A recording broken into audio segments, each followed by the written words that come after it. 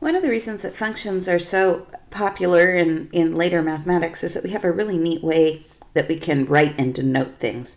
We call it function notation, and a lot of times you'll see things written like this. If you're looking at some sort of a function, we'll see this type of notation that looks like this. Now, normally when you see letters next to each other like this, we think of multiplication, but that is not the case when we are looking at functions or and function notation. When I see a statement that looks like this, I read this as f of x. So when I say that in our videos here, that's what this is talking about. When we look, what each of these different pieces are give us an important piece of information. The f is the name of my function.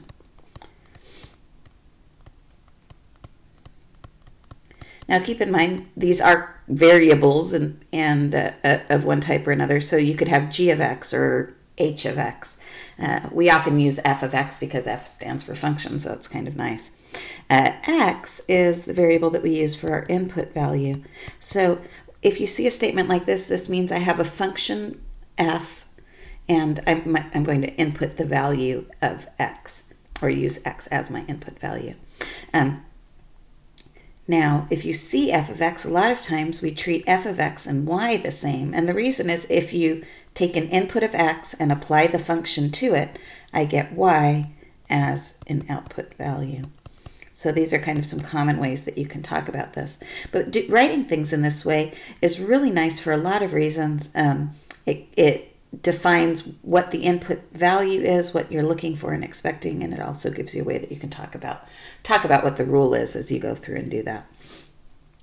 Let's go down here and use this table of values to talk a little bit about how we read this f of x, or in this case, p of x. Now I think we got a typo over here. If p is my function, then we should be looking at p for all of my functions here. Now let's go through and see if we can figure out what each of these values means. So for part A here, it's asking us to find p of 9. What that means is 9 is my input value, and I want to see the output that I get when I apply the function p. So if I look up here, if 9 is my input value, then the output value that goes along with that is -3. So we can read our chart that way. Here, this says that I'm going to do the function p, and my input is going to be -3. All right, so we go to our input line is here. If I have -3, it goes to 15 when I evaluate that. So this is a short way that we can write. I'm going to put 9 in, get -3 as a result. I'm going to put -3 in, get 15 as a result. All right, now in part C and D, we're being asked a completely different question. What we're looking for here, we're looking for what is the input value? What could I put in for the input to get 13 out as the output? So in this case, I'm going to look at the output values down here. I'm looking for 13, and I'm looking for the input value that gives me that, and that's -1. So what that means is that p of -1 is equal to 13, or we could say that x equals -1 gives us the value that we need in order to make this particular statement true. Here, this is the same idea. I'm going to do my function p. I don't know what input I have, but I want 0 to be my output. So we look down for where is 0, the output value, and see which input value goes along with that. So in this case, it's 5. So we would say that p of 5 is equal to 0. Or we can say that at x equals 0, we have this condition that applies. Oh, sorry, at x equals 5. Try that again. If 5 is my input, then 0 is my output. So p of 5 is equal to 0. All right. Now, in terms of additional vocabulary when we talk about functions, we often talk about what's called the domain and the range. These are really interesting and useful pieces that have a lot of mathematical meanings, and we'll see this over the course of the rest of the quarter. The domain is the set of all possible input values.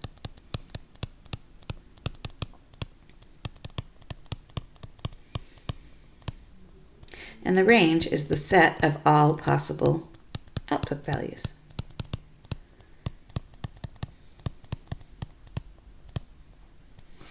Now, because our inputs are usually x, because usually we talk about f of x, and our outputs are usually y, you can also think of this as the domain is the set of all possible x values, and the range is the set of all possible resulting y values. So when we identify the domain and the range, here the domain is the set of all possible inputs, which is going to be everything up here in this top row. So our values in our domain are -3, -1, 0, 5, and 9. Now if you notice that here we have the word set. Set, it has another specific type of notation that's really useful to us. If we're talking about set notation, which is the nice mathematically proper way that we can write our answers, here's just a couple of things to keep in mind. We put the possible values in squiggly brackets. We separate all of our possible values with commas and list them all out. We want to put our numbers in order from smallest to largest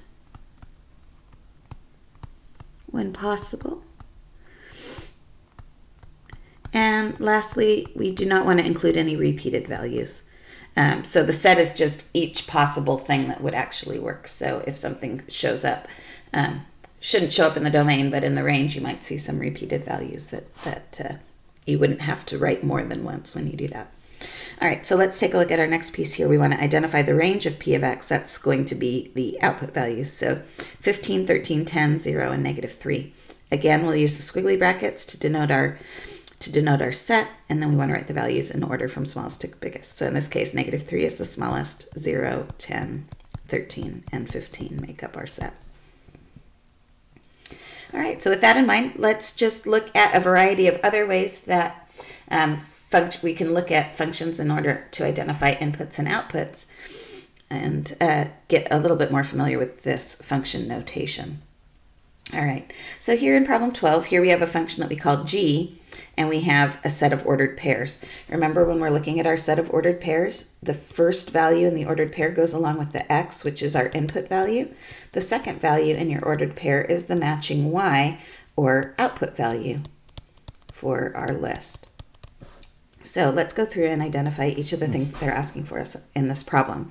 So for A, we want to evaluate g of 0. This means look at the function g, put 0 in as your input, and see which output value you get.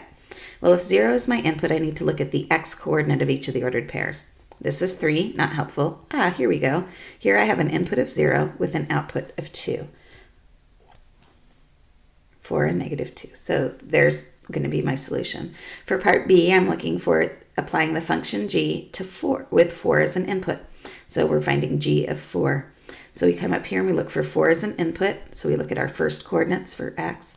Here it is. And then we look at the output that goes along with it is 8. So g of 4 is equal to 8.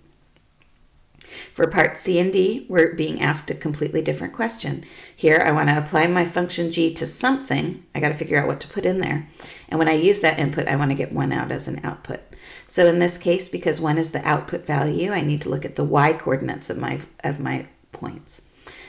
So here's our y-coordinates, 1, 2, 8, and 8. I want to know where my output value is equal to 1, and that happens when the input value is 3. So you can say that g of 3 is equal to 1, or when x is equal to 3, this particular condition applies. For D, we want to find the value of x, or the input value, when so that when I apply my function g, I get 8 as a result. Now, if you look up here at the y values, notice that 8 is a result twice, because 2 different values get mapped to it. So in this case, we do have 2 different solutions, and that's okay when we're given an output, because each input is unique. So here we can say that g of 4 is equal to 8, and g of -2 is equal to 8. Or we can say for the x values of -2 and 4, we have these particular conditions apply. For E and F, we just want to identify the domain and range. Remember, this is just the set of all points that meet a certain condition. The domain is the set of all x or input points. So we want to look at our x values. So we have 3, 0, 4, and -2. Put them in order from smallest to biggest. We have -2, 0, 3, 4, and that would be my domain. A lot of times you'll see that written with a D like that, and then the range like this. In this case, the range is the set of all possible y values. The y values are 1, 2, 8, and 8. Put them in order from smallest to biggest. We do not need to repeat the 8 value when we're using set notation. All right. In problem 13, we look at things a little bit differently. In this particular case, they give us several different values, but they are all given to us in function notation. So we're going to think a little bit backwards here. For part A, we're being asked to identify the domain of f. So if we're looking for the domain of f, what we're looking for is the input values that we see. Now remember, when we use our function notation, we always have the function of our input value. So the 2 will be an input, the 4 will be an input, and the 0 will be an input. Again, we're going to go ahead and put that in our set notation in order of numbers from smallest to biggest. So our domain here is going to be the points 0, 2, and 4. The range is the set of outputs that we get in our function, and the outputs are what those, so I can evaluate the function f with an input of 2, and I get 7 as a result. So here, my outputs are 7 and 15 and negative 2. So we can go through and identify those and write them in order from smallest to biggest. And that would be my range. The last part of the problem here asks us to write the function as a set of ordered pairs. So in this particular case, we want to write a set. Each of these statements correlates with an ordered pair. So my input of 2 to my function gives me an output of 7. So the point 2, 7 is an ordered pair representing my function. Here I get another point. F of 4 is equal to 15 means that if 4 is my input or x value, 15 is my output or y value. And here I have a third point. 0 is an input value with negative 2 as an output value. If I'm doing this in set notation, there's our squiggly brackets. You should separate each ordered pair with a comma. In this case, because our ordered pairs are pairs of values, it's a little bit harder to think about, what would be the order that you put them in from smallest to biggest. So nothing really to stress too much about there, as long as you have all 3 of those points in your solution.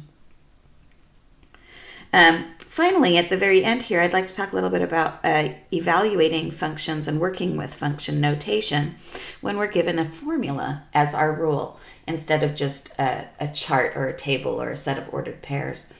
In the formula, notice here what this means is if x is my input, I'm going to get my output value by multiplying that number by 3 and then adding 2. I'm actually given a numerical rule.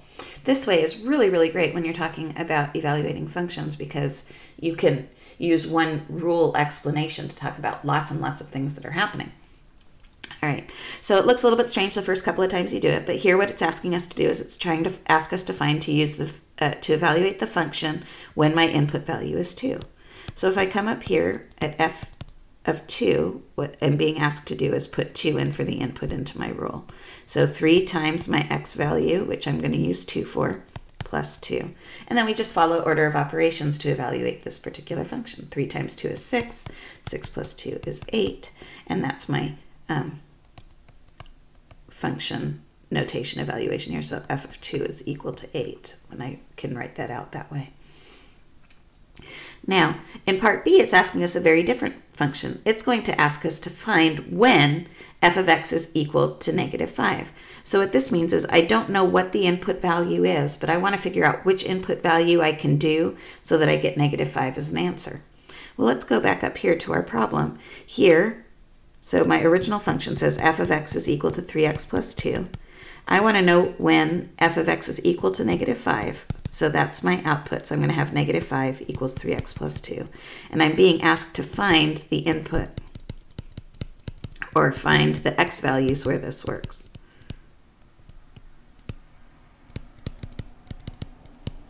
Well, what does this look like? This just looks like a nice little equation that I can solve for x, and that's exactly what you want to do.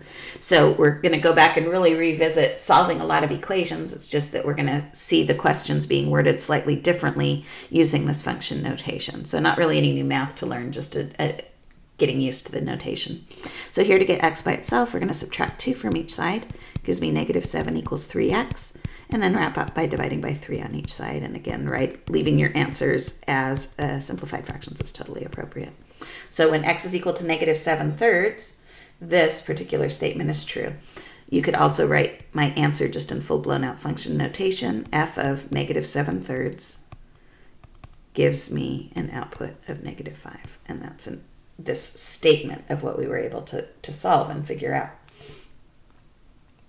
In g of x, same concept again. Here I have my function's name is g, my input is x, and this is the rule that I'm going to use. So in part A, where it's asking us to find g of -2, notice that the -2 is in the x position, and that's the input that I want to use.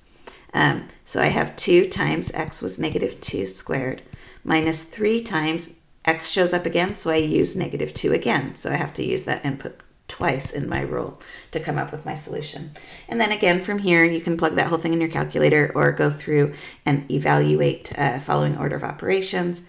-2 squared gives me a +4. 2 times +4 is 8.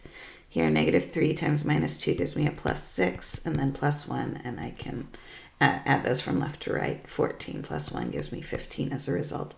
And so g of -2 is equal to 15. Again, when you are applying input values, it's a really great idea to put them in parentheses when you go to evaluate them. So like in this particular situation here where we had x squared, we have to make sure that we square that negative as part of that process.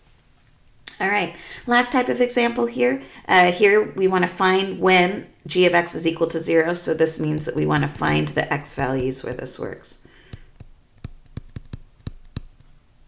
So find the x for this output of 0. So we start out, here's our g of x function. G of x equals 2x squared minus 3x plus 1. I want my g of x to be equal to 0, and now I have an equation with only one variable in it. So this is the equation that I need to solve. Unfortunately, I have an x squared and an x both in the problem, and so I can't just undo order of operations stuff. Instead, I've got to use my quadratic function tools, which means get one side of the equation equal to 0, and then either factor or use the quadratic formula to solve. In this particular case, factoring works really well. Remember, the quadratic formula always works, so if you like the quadratic formula better, go for it. But in this case, if we do 2x times x to get the 2x squared, 1 times 1 to get 1, and then use minuses for both of these, the -1 times -1 gives us the +1. We end up with -2x minus 1x gives us the -3x in the middle that we need. So this actually factors out pretty well, and then we can set each factor equal to 0. So 2x minus 1 equals 0, and x minus 1 equals 0, and then we can solve each of these. So 2x equals 1, divide by 2 on each side, and we get x equals 1/2 as one solution. Over here, we can just add 1 to each side, and we can get x equals 1 as our second solution. And those are the same answers you'd find if you use the quadratic formula. Again, if you prefer writing your answer in function notation, we can say that g of 1/2 equals 0. So if 1/2 is my input, I apply the function g, I should get 0 as an output. And then we can also say that g of 1 is equal to 0, same deal. If I put 1 in for my input and evaluate it, I get 0 out as my output. So answers in either this form or in this form are going to be acceptable for what I'm looking for.